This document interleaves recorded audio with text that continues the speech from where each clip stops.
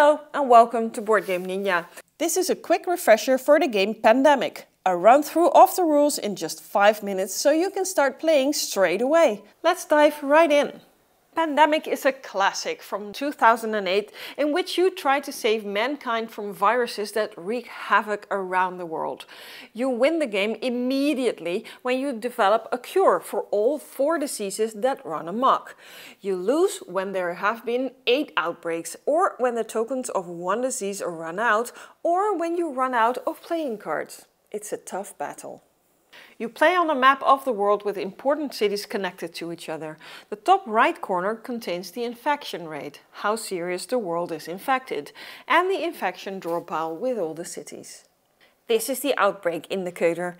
Whenever an outbreak takes place, the indicator moves 1 down. Put a marker on this track when you find a cure for a disease. Here is the player draw pile. Every player starts with a few cards in hand. You use these to find a cure, travel around and build research stations. You start the game in the research station Atlanta. During the setup, several cities around the globe are already infected with infection markers. These cities are placed in the infection discard pile. On your turn, you perform 4 actions.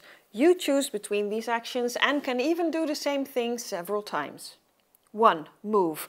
Drive or ferry to the next city connected by a line, or shuttle from one research center to another one.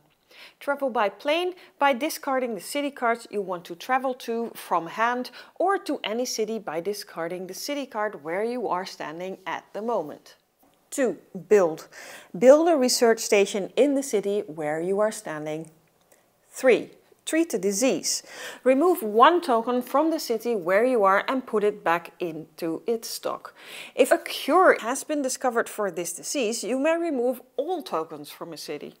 When you manage to delete all tokens from one disease from the board, the disease has been eradicated completely and it will not come back.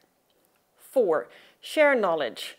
Give or receive the card of the city you are standing on to or from another player in that city. 5. Discover a cure. Discard 5 cards from one disease from your hand in a city with a research center. Now a cure is found. From now on it will be much easier to cure that disease, which is an important step towards winning the game. After your 4 actions, you take 2 cards from the player draw pile and add them to your hand. You cannot have more than 7 cards in your hand, so play event cards or discard down to 7 cards. Event cards are positive actions that help the mission. They can be played at any time.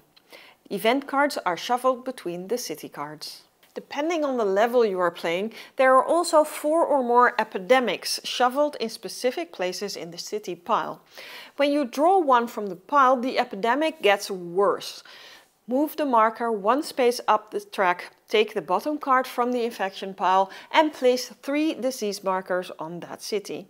Next, shuffle this city cards with all the cards from the infection discard pile and place them on top of the draw pile. The epidemic is discarded and the player does not get a second card. The last step in your turn is that cities get infected. Look at the level on the infection track and draw that many cards. Each city that you draw gets an infection marker of the right type.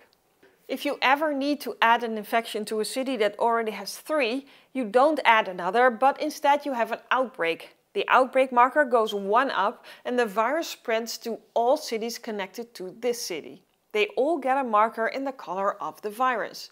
You better contain these outbreaks because after 8 outbreaks, you lose the game. You understand that the composition of your team is of the essence. Each character has a different special ability that is unique for them. For instance, the medic removes all disease markers from a city when he treats a disease, and when a cure has been developed, he removes all disease tokens automatically without spending an action.